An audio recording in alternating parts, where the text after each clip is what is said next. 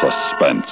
And the producer of CBS Radio's outstanding theater of thrills, the master of mystery and adventure, William N. Robeson. Some people are just too good to be true. They sacrifice their lives on the altar of service, the modest martyrs of everyday life. Their examples shine like so many bright and valiant lights in this black and naughty world. But perhaps their reward is not in heaven, but right here on earth. Perhaps they are the world's most colossal egotists who presume to think they can change venality, greed, and sloth by blind humility. They serve, they suffer, they sacrifice, and who knows, perhaps they enjoy every agonizing minute of it. Listen then, as Miss Kathy Lewis stars in Everything Will Be Different, which begins in just a moment. Now, Everything Will Be Different, starring Miss Kathy Lewis. A tale well calculated to keep you in suspense.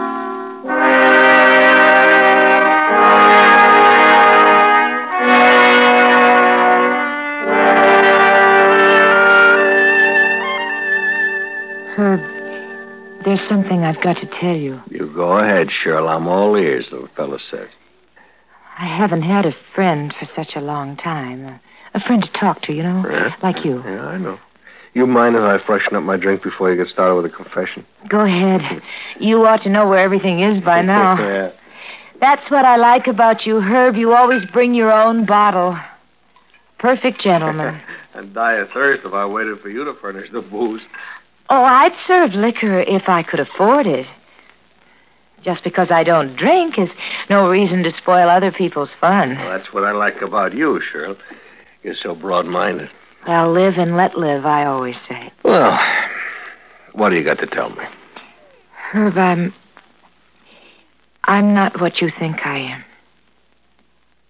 I was married once. So what else is new? Don't laugh at me, Herb. All right. All right, I'll be serious.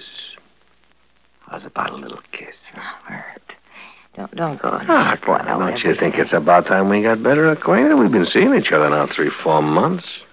3 months, 2 weeks, and 4 days. You've been counting. Ever since the day you got mixed up down at the plant and came into personnel when you were looking for accounting. Well, you have days like that. Sorry? About what? Getting mixed up down at the plant that day? Oh.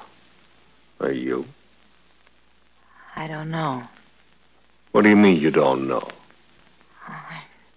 I won't know until I tell you about my husband. Well, you're not still married. Oh, no.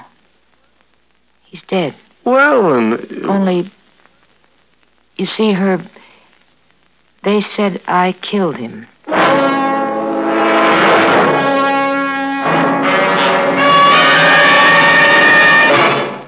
Now, starring Miss Kathy Lewis, Act 2 of Everything Will Be Different.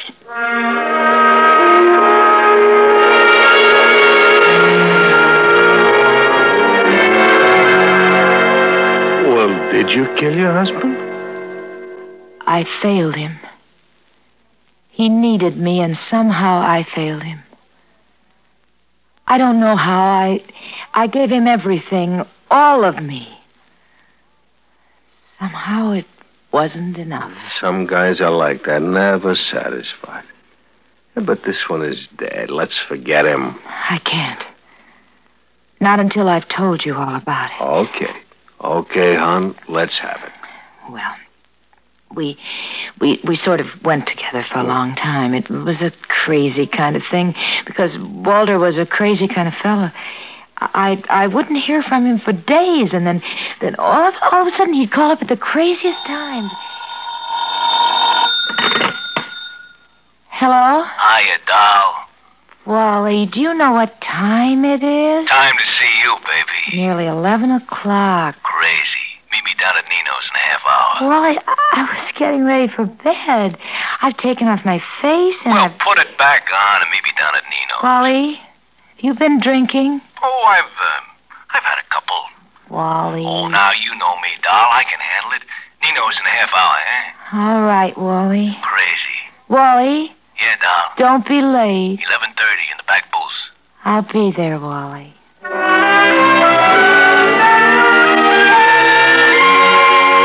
We always sat in the back booth at Nino's. It was dark there and romantic-like. There wasn't any rock and roll on the jukebox, just pretty Italian songs.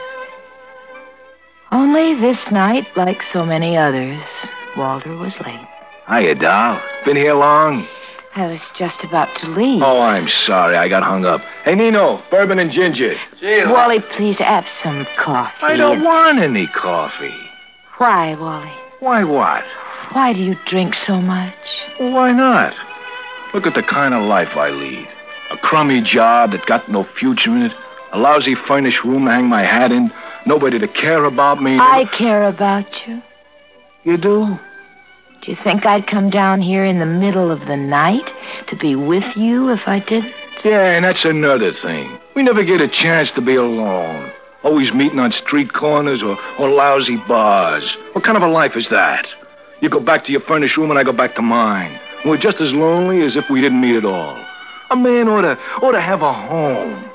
And a wife to come home to. And good hot food on the table. A man ought to have someone to take care of him. And a woman ought to have someone to take care of. Sure. It works both ways.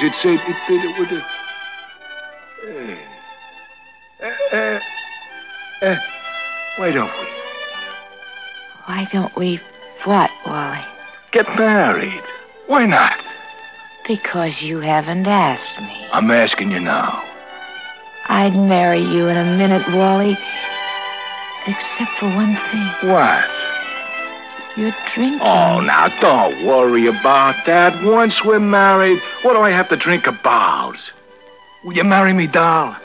Yes, Wally, I will. Great. Hey, Nino, make that a double, hey? I got something Wally, to celebrate. now, please. Oh, now, don't worry, honey. Don't worry. You'll see. After we're married, everything will be different.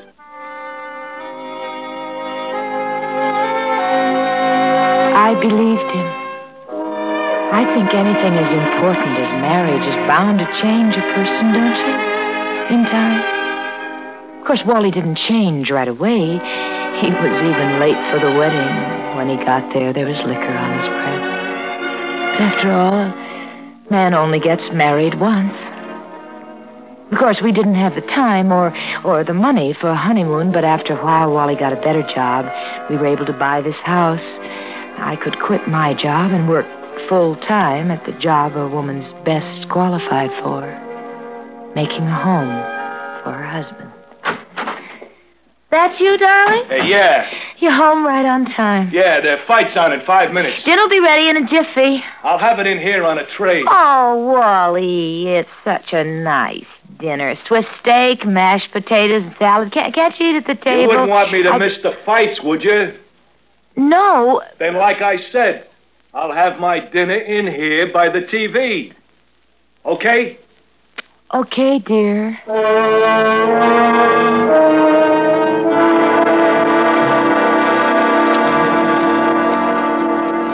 Wally. Are you asleep? I was. I can't sleep. So why should there be two of us? Wally, What? let's go out some night. Out? Yes. Friday, say that there's a good movie at the drive-in. You get good movies on TV. A little old, maybe, but good. Oh, I don't care about the movie. But just let's go out. What's the matter? Don't you like your home? Yes. Oh, yes, Wally. But I'm in it all day And long. I'm out of it all day long. When I come home, I don't want to go out again. But just once in a while. Listen. What do you got to complain about? You got everything a woman should want, haven't you? Yes. The trouble with you is you haven't got enough to keep you busy. Oh, I keep busy enough. Maybe what you need is a baby. That'd make things different. A baby. Yeah. Maybe things would be different if I had a baby. They sure would. Now shut up and go to sleep, will you?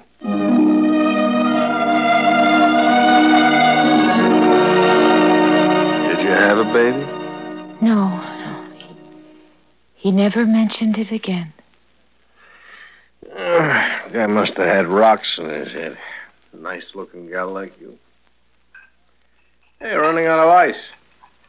Oh, well, who needs ice? I'll just set the bottle down here beside me. There we are. I'm sorry for the interruption. That's all right. Well, what happened next? Well, there was this woman lived next door. She was just about the only friend I had in the neighborhood. She used to drop in about every afternoon for a cup of coffee. She kept telling me... Honey, you don't know when you're well off. You got a good man. A good, steady provider. Don't let him get away from you. Now, what if he doesn't take you out as much as you'd like? He comes home every night, doesn't he? Yes. Not like that rat I was married to. With him, it was anything in skirts or capri pants. Anything but me. Well, I fixed him good. I took him for everything he's got, so what have I got? A house, an empty house, and no one to come home to it. You sound so bitter. I am. I got a right to be. I guess you have. I guess I haven't. Yeah, that's right, honey. You got it made. So play it smart. You want to go to the movies. Your husband wants to look at TV, so let him. And take in a movie by yourself every now and then. Oh, I don't think he'd like that. Well, won't hurt to try, will it? Well, I did try. To my surprise, Wally didn't make any objection. So I started going out to the movies by myself a couple times a week. And if this arrangement wasn't the most desirable, at least it did get me out of the house, back into the world, even if it was a world of make-believe. One night I did what I'd never done before. I walked out in the middle of a show. It was just too dull. And when I got home, I let myself in by the kitchen door, and the first thing I noticed, it was so quiet. The TV in the living room was turned off. At first I thought Wally had gone out, and then I heard a voice. A woman's voice. Hello, your wife will be home. Nah. She always sits through the second feature. Well, I gotta be getting home. Oh, now, come on, one more drink, eh? One for the road. Oh, you twisted my arm. Crazy. I'll be right back, eh? Hey, what are you doing here? I live here, Wally. Remember? What's the idea of sneaking up on me like this? Your face is smeared with lipstick, Wally. Don't you want to wipe it off? I like it that way. I see. Honey, who are you talking to out there? My wife, Shirley. Shirley? Why, hello, honey. I just dropped in to ask you for that recipe you told me about the other day, and your husband insisted I have a little drink with him, and so I did. So I see. Well, I guess I'd better be toddling off home. That's right. You'd better. Well, good night, all.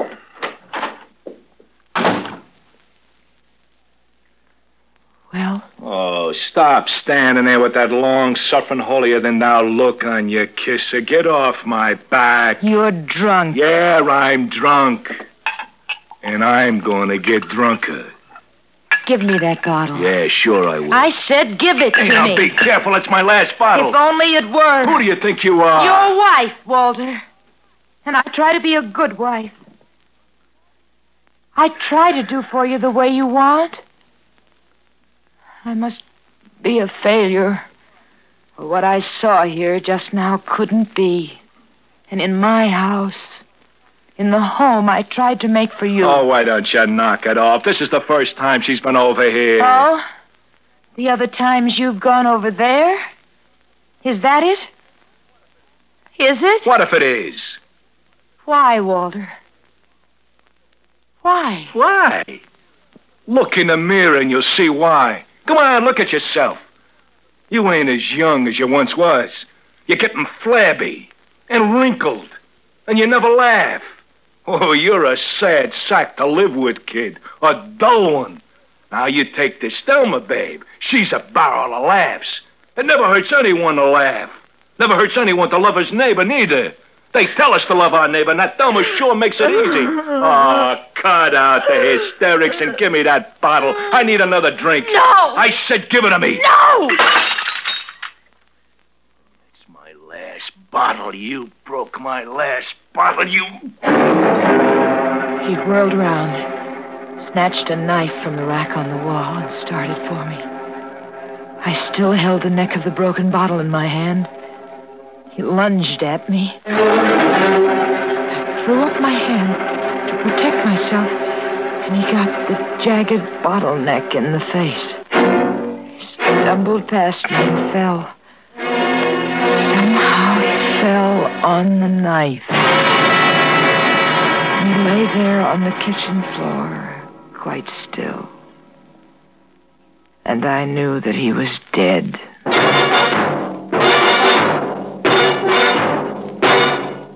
Now, starring Miss Kathy Lewis, Act 3 of Everything Will Be Different.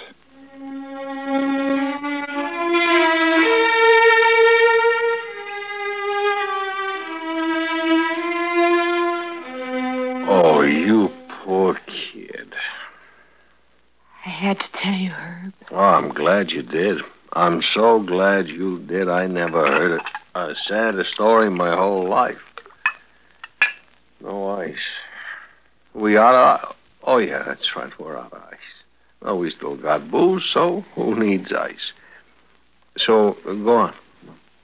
Well, that's all there is to it.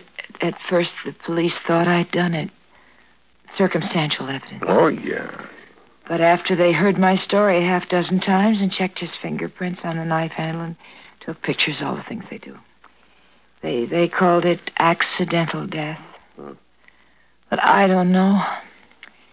To me, it's the same as if I had murdered him. Oh, Cheryl, honey, how can you say that? Because at that moment I wanted to murder him.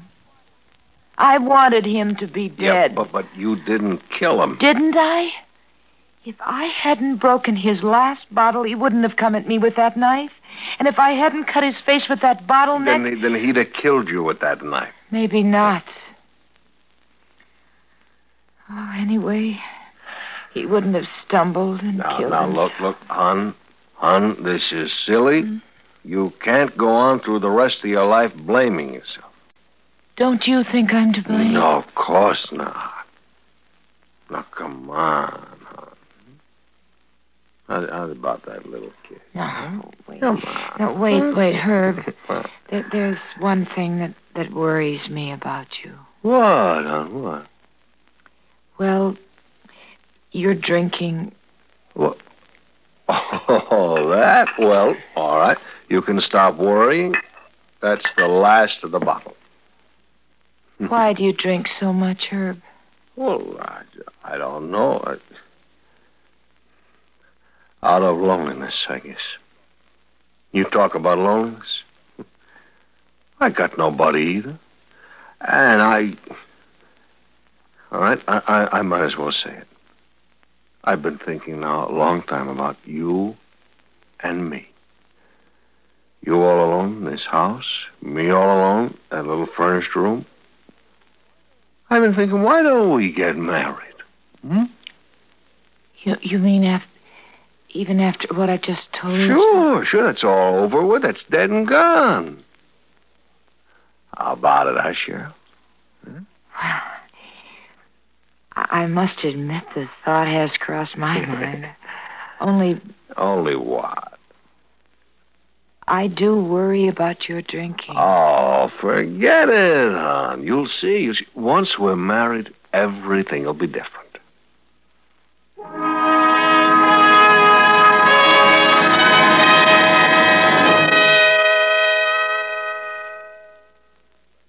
Suspense, in which Miss Kathy Lewis starred in Everything Will Be Different, written, produced, and directed by William N. Robeson.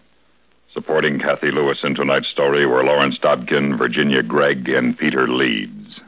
Listen.